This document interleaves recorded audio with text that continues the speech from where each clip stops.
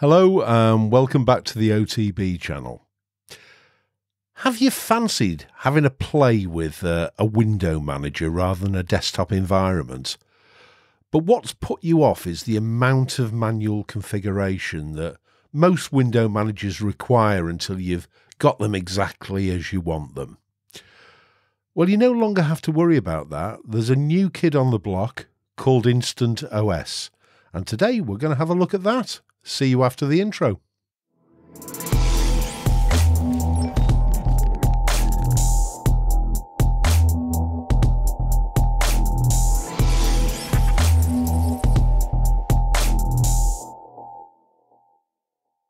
Okay, welcome back. So you all know that I've become a little bit of a tilerholic, and I really like using tiling window managers now. I didn't at first, but it's grown on me and I'm a convert. And my window manager of choice at the moment is DWM. But I will admit, one of the things that could put people off is the fact that you generally you start with basically a system that does nothing more than open up a window, and it's down to you to configure it and to build in the applications that you want and to configure all your key bindings, and initially it can take a while. Now, I'll be the first to admit that for me that's part of the appeal. I love doing all that messing and getting under the hood and getting a system exactly as I want. But I also realise that there are many of you out there who just like to install something and get on with whatever you're going to do. And there's recently been a new kid on the block released called InstantOS, which has its roots in DWM, but it's also very different to DWM. It is a tiling window manager, but it can also be mouse-driven just as easily as it can be driven by the keyboard. And it comes configured out of the box. In fact, it's actually quite hard to get under the hood and play with the thing to configure it exactly as you'd like, because it's designed for people who just want to get something up and running as fast as possible.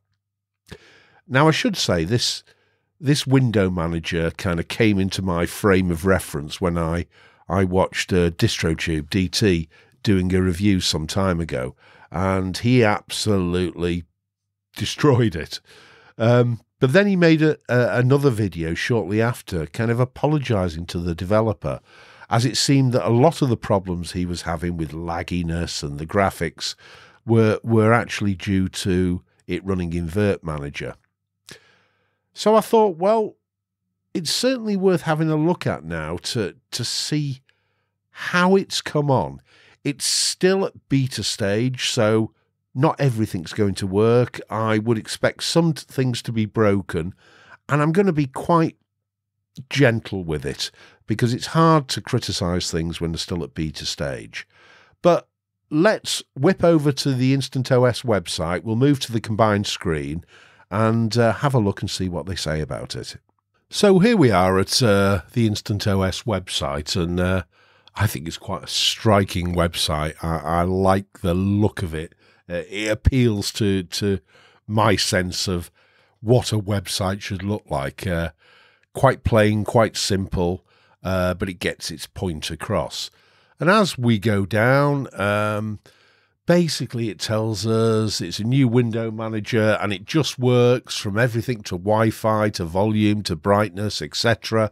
Everything's set up. It's power user friendly, so not necessarily designed for brand new users, and I think I'd agree any window manager only setup is not going to be for a new user. It's going to be for somebody who's been using Linux for a little while and perhaps wants to try something new. It's lightweight, and it's got keyboard and mouse and touch support built in. They do make the point, though, it's still in an early beta, so, you know, we're not going to expect everything to work. Let's have a look at the About page, and it tells us it's based on Arch. It's not a fork, this. if it was an entire distro in its own right, we would call it a fork. But it's basically Arch Linux with a new window manager. I would assume the window manager will eventually become, well, part of the AUR or something like that. It uses suckless software, partly, but it's not a suckless distro. You know, they've got their own applications here: Instant Window Manager, Instant Lock, Instant Menu. Apparently they started out as suckless forks, but currently they contain only 40% or less of the original suckless code. So it's its own thing, which I'm always pleased to see. If it's just about theming, I would say, well, what's the point? But this seems to have something special about it. This is meant to give us a new experience in a window manager, and great, I take my hat off to them. What about documentation? Yeah, they've got some basic documentation here, including a listing of all the key bindings, which we will get used to when we get there. But for now, let's leave this as is, and let's get on and install it. I've just gone to the standard download link up here. Where are we? And I've downloaded the ISO, which is the latest beta. Right, so I've booted the InstantOS ISO in VirtualBox using my standard settings, and it booted fine, and it seems to have booted to full screen. And I'm initially greeted by this dialogue, which I think is really nice. Virtual machine detected. Would you like to switch to a 1080 resolution? Let's try the mouse first and see if I can just click on yes. And that seemed to work. And first impressions, very clean. I quite like the wallpaper. I don't know if that's some row feel-like menu that I'm greeted with. I think it's actually the Instant OS menu, a special application that's been developed. But we'll look through the operating system, or rather the window manager, once it's installed. I see there's an option to install there, so I'm minded to just get on with it and see how it works. So I'm going to go down there and hit on install. I should say that first impressions, being a DWM user, I can see the similarities to DWM straight away, but we'll explore that in more detail once I've started. Okay, so we're beginning the installation, and it's preparing it. Please wait. So I'll wait. I thought it was worth showing you the installation on this because it's a little bit different, and it seems to be downloading installer dependencies. Welcome to the InstantOS installer. Can I use the arrow keys? Yeah, absolutely. Next. Right, select keyboard layout. So if I put UK, no, that doesn't seem to work. GB. Let's just move down and see what we can find. Can't see a UK there. Let's go for other. Is that GB? There's GB. Okay, great. Language English. Mirror location. UK. There we go. United Kingdom. So it's nice and fast. Right, so how do I want to sort the mirrors? Use Arch ranking score recommended. Okay, let's do that. And I can see I've got a little notifier just popped up in the right-hand side. Is this system a virtual machine? Yes. Which hypervisor is being used? Well, it's in VirtualBox. Would you like to install VirtualBox Guest Editions? Yeah, why not? Select region. Okay. So we're looking for Europe there, which is at the bottom. And London. This is quite smooth and fast, I have to say. Select the disk we want to install on. Well, there is only one disk. Install on disk. This will delete all existing data. Okay. Set username. Okay, so it's not given me any option to do custom partitioning there. So we'll see what it ends up with. So username, we'll call it OTB as normal. Password. I was just hesitant then in case it showed everything up, but it isn't. Enter the name of this computer. Okay, OTB Instant. That'll do. Edit advanced settings only if you know what you're doing. Well, in for a penny, in for a pound. Let's have a look. What do we want to do? Auto login? Not really. Plymouth? No, I don't want Plymouth. The kernel? I'm not going to select anything there. Okay, I'm not going to bother with that. Right, so the installation summary. Username OTB, it's set to Europe, English, London. Keyboard layout other, I presume that's UK. Target install drive, dev SDA, and it is BIOS. I've booted this in BIOS mode.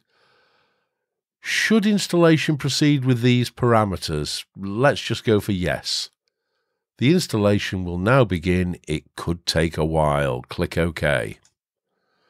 Right. I'm going to pause this and we'll come back once it's finished. Right. Well, I think we are finished. So what I'm going to do, that was fairly quick, I have to say, is I'm going to shut this down. I'm going to have a little bit of a play to try and find my way around the system, and then we'll come back. Right, and we're back. So first thing to say is I rebooted it. I manually shut down the virtual machine and I rebooted it, and it was very obvious that it was broken. Things weren't working. Now, I know this is beta or even alpha software according to what it says up here, but I thought, okay, maybe it's something I've done, and so I reinstalled it, and I actually noticed that it said the virtual machine or the system will shut itself down once the installation is complete. So I went all the way to the end this time. And it was clear that what I'd done is I'd thought, because there was no visual signs that anything was happening, that installation had finished. It clearly wasn't. You need to let this run all the way to the end. It will then reboot itself. So the fault was mine, but it would have been good to have some sort of notification just letting me know, you know, what's happening, and not to have just a standard screen looking as if nothing's going on. What else happened? I made a comment during the installation that there didn't seem to be a way to set your own partitioning. Again, I was wrong. When I was reinstalling, it just shows I need to read things properly. There was an option when you're choosing your disk to choose an experimental option where you could actually do custom partitioning. So again, I need to be reading things. I think it's because it's so different and we're so used to the likes of Calamaris and it's just next. But anyway, so I did that, and everything worked really well. So this is what we have now, InstantOS. And I've had a little bit of a play around, and it is different to what I've used before. In fact, it looks very much like DWM in a sense. You open a terminal with super, enter, etc., and you shut things down with super Q. And it's got a DWM look to it. It's obviously got a system tray over here where you've got Network Manager. That looks a bit clunky, actually. I don't think it's the right size, that icon. But again, this is beta software. Letting many things pass here. It's also got a little bit of an awesome WM feel to it, in as much as it does actually have a menu. And there are many ways to do things on this. So let's just look at some of the basics. It's telling us up here, press space to launch an application. And if I do that, I get this GNOME looking thing. Now, you know my thoughts about GNOME, but for those who are used to using a graphical environment only, this could be quite nice. And you've not got a huge amount installed, but nevertheless, you can have a look at various things. So customize look and feel, for instance, that brings up LX appearance. And I quite like the fact that it's arc dark. So let's just shut that down. Press the space bar again. The file browser is Nautilus. I don't know what it's got edit menu there for. I've obviously pressed something. No, I've not used Nautilus for years, and when DT had a look at this, he thought it was a strange choice. But the developer made some comment in a response video saying he chose Nautilus because, amongst a whole range of other things, its search facility tended to be better than other file managers. Doesn't mean that you can't install other file managers, but nevertheless, it is what it is. One of the things that I did notice is if I go into the config directory, I couldn't find a configuration file to change the key bindings to my liking. I don't think this exists as things stand, but again, this is a system that's meant to be ready out of the box.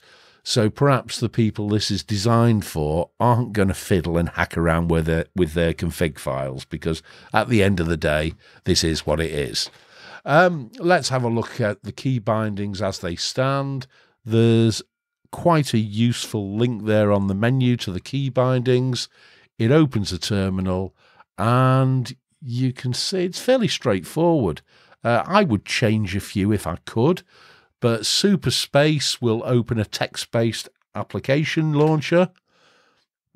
Looks like Rofi to me. Could be customized D menu, but you know, so you can search for, say, Firefox, launch that, and it launches a browser. And then I'd just do Super Q to quit that. Okay, or you can do Super Control Space, and then you've got your D menu up here, which is great. So not just the application launcher, the GNOME thing, but you actually have a couple of other options. You then have a number of layouts: grid layout, monocle layout, which is like full screen, and you've got your workspaces, or rather tags, up here. And if I wanted to switch to, say, tag 2, I'd just do Super 2, Super 3, Super 4, or wherever I want to go.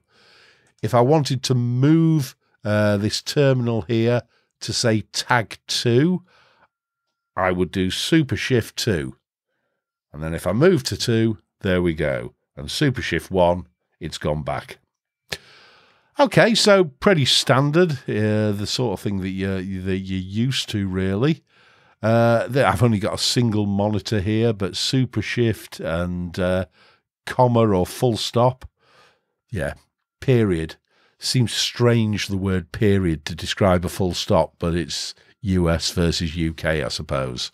Switch focus, J and K. So if I open another window there, that's obviously got focus at the moment.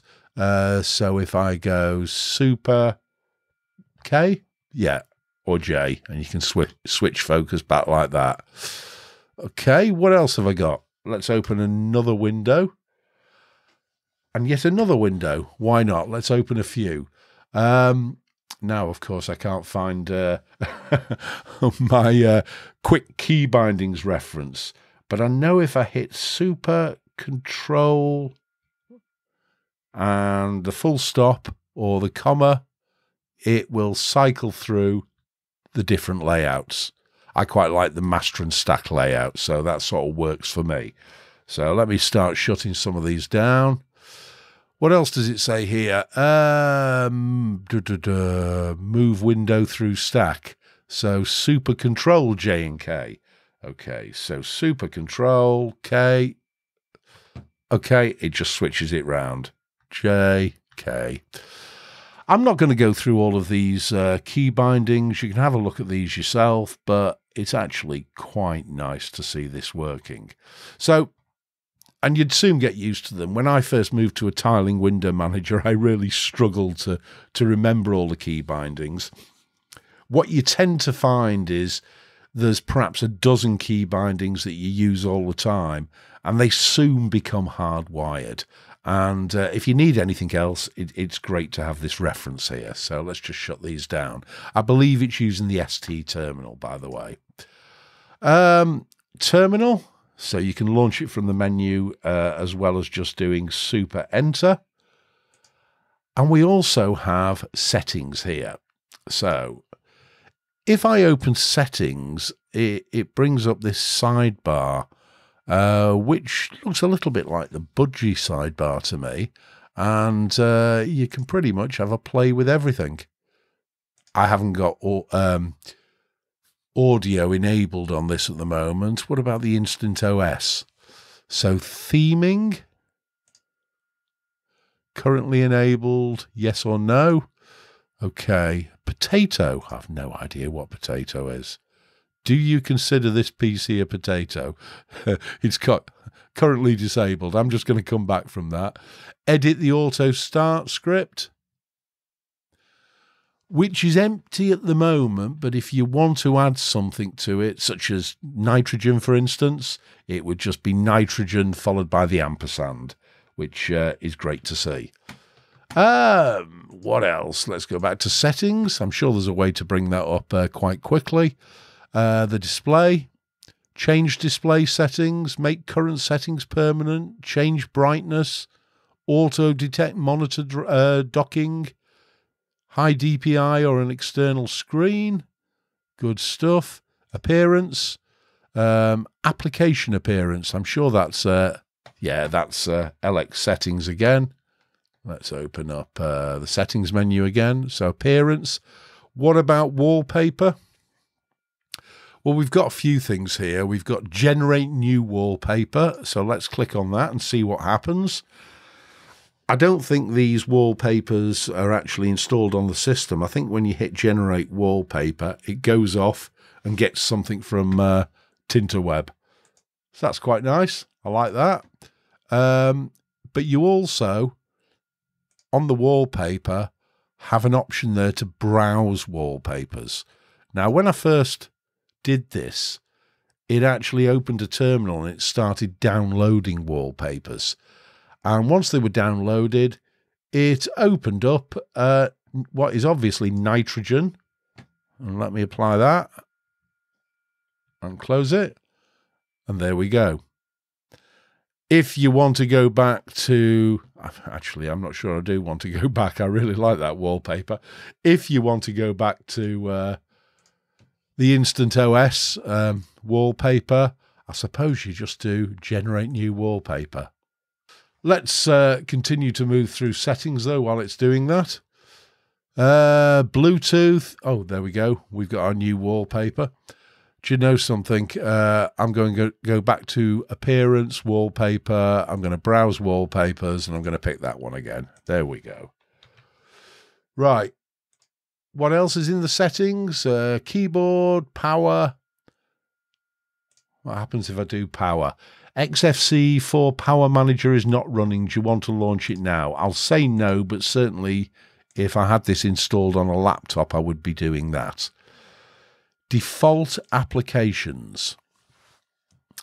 Right, now this was one of the things that I think was missing on early versions, and he said it's not fully working yet, so I'm not going to play around with this and expect it to work. But you can set your default browser, system monitor, terminal, file manager, application launcher, text editor. What about application launcher? What about... No, I'm not going to mess with this just in case we mess something up. I'm going to go back. It's a work in progress, but it's good to see that this is being actively worked on. What about anything else there? Language, time and date, printing, storage, dot files. So it tells you where all your dot files are, which is good. And what else? Settings. Advanced. Let's see what's under advanced. Oh, set up a firewall, TLP, the bootloader, etc., etc. So actually quite nice. I like the fact that as soon as you've not got an application open on one of your tags, just hit the space bar and it opens this. I do not like, I have to say, the GNOME Teletubbies menu, especially if it's set by default. But it isn't set by default. You know, you can use Rofi if you prefer, which I would. So having it there as an option, I don't really have an issue with. What happens if we hit, I've just noticed Control Center down here. Oh, right, Control Center just brings up that. XR and R. Okay, so you can set your X-Randa, which is great. Conky. I haven't actually seen Conky, I don't think. So let's see what happens if I run Conky. Not seeing anything. That's fine. I'm not overly keen on Conky anyway. Desktop session settings. Okay. Oh, automatically started applications. What do you want there? That's fine. Compton. Okay, I believe that's called PyCon now. HTOP. Let's see what it's doing. Right, it's running 391 megs at the moment. To be fair, though, I've been opening and closing things constantly. When I first launched this, after I'd reinstalled it and I opened HTOP, it was doing just over 200 megs, so pretty good. You expect it to climb a little bit as you're opening and closing things. What else is here? Default applications. Now, this was an item I couldn't get to work properly. Yeah, and it's crashed. But as I say, I'm not going to blame it for that because this is, after all, a beta or indeed an alpha. It's got JG menu, which I presume is what this is. So that's fine. And anything else? Steam. Okay, so for those of you who are gamers, it's got Steam on. LSHW, network settings, Qt5 settings, and just a thing called settings, which presumably will bring up that again. So there's not a huge amount installed, but this is pretty good so far. I like it. It is, of course, based on Arch, so I should be able to do a sudo pacman syy, and it's syncing the repos. And there is an InstantOS repo there as well, of course. I wonder if Yay is installed. Yay, syy. Yay is installed by default as well. So let us do spacebar per Mac manager. And there you go. We've got our standard per Mac. Okay, so that's all I'm going to look at on this so far. It's early days for it, of course, but I think it's coming on quite nicely. So let's go and have a chat. Okay, so that's InstantOS.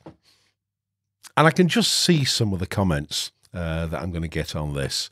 You're going to have the Suckless fans saying, oh, that's not what DWM's meant to be about. And, you know, the whole point of tiling window managers is that you build it up yourself and you configure it yourself and you get the system you want. And then there's going to be others that say, well, that's not going to appeal to Windows users, is it? I don't know why that's always used as a criticism. I don't care if it appeals to Windows users or not. Sorry, is that controversial? I really don't care. I liked it. I have to say I liked it.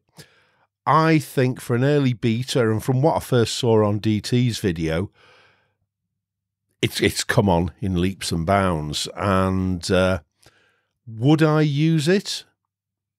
Probably not, because I'm the sort of person who likes to get down and dirty and configure my own window manager. But do I think there's a gap in the market for it? Absolutely, I do.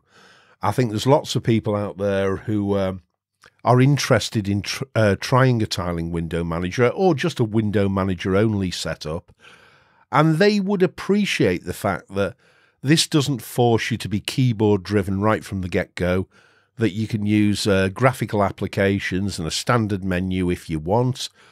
And generally speaking, I think it's coming together, and if development continues at the pace it's going, I think it's going to really start to stand out from the crowd.